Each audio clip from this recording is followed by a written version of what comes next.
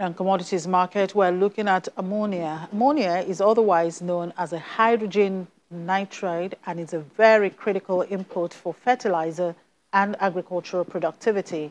Ammonia has come into the spotlight recently in global and domestic markets due to significant hikes in prices by 100% from $325 per ton in January to $650 currently.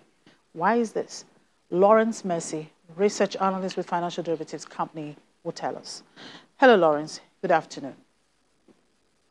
Hi, good afternoon.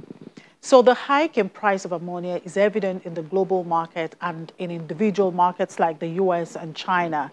What is responsible for this astronomical hike, and do you think that it is sustainable?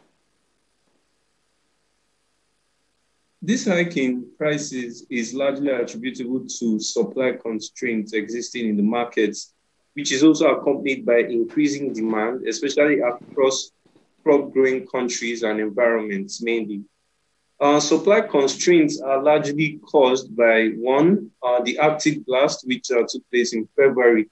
This caused rerouting of natural gas, and as a result, nitrogen and consequently ammonia factories were also shut down for almost about 2 weeks. This actually caused prices to skyrocket for a period of time. Also, is an increase in commodities prices across board, which has caused farmers, especially in the US, to make use of more inputs and use out of their storage as well. And as a result of this, with increasing demand, they are not able to meet up with their current capacity and supply. And all these factors account for this astronomical hike in prices. Now, is this sustainable? At current trends, we expect that the high prices are going to continue in the short term. But in longer term, we expect that supply will catch up, but this would be sometime in mid-2020. Now, ammonia is used mainly in fertilizer production, house cleaning chemicals, refrigerators, and air conditioning gas. However, research states that about 80% of all ammonia produced goes into fertilizer production. What do you think an increased fertilizer intake of ammonia would mean for the agricultural sector in Nigeria?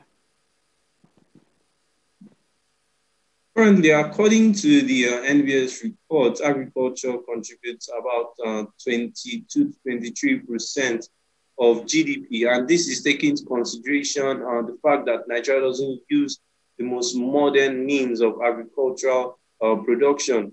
Research also shows that soil fertility conservation techniques being used are things mulching, shifting cultivation, crop rotation, and bush following. These are all, would I say, archaic techniques in our soil fertility.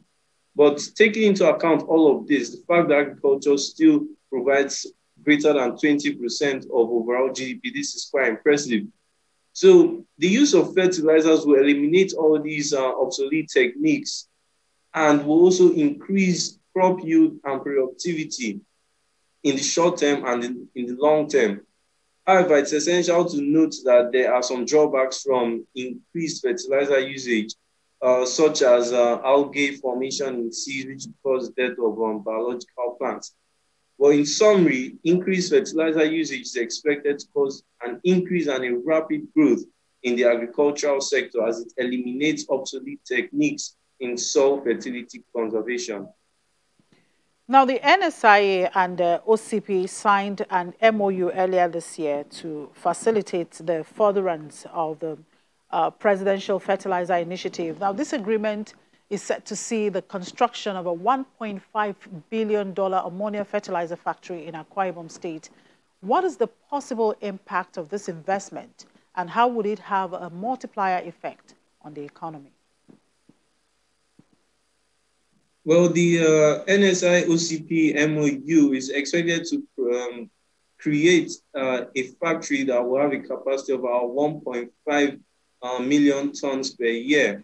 However, 70% of this is to be exported to Morocco. The balance would then be used to produce diammonium phosphate fertilizers and NPK fertilizers. The multiplier effect that this will have would be, one, it would be an increase in jobs, especially in the construction industry. Then it also involves an increase in jobs, especially in the administrative process of this factory, and also for technical engineers and agricultural specialists. It also have a multiplier effect in services industry, such as banking, as there will be more funds flowing in, and also insurance against such a capital investment. This investment is expected to increase GDP and also expected to also bring along other value-added industries along with it in short term and in the long term. All right. Thank you very much for your time, Lawrence. We do appreciate it. Enjoy the rest of the day.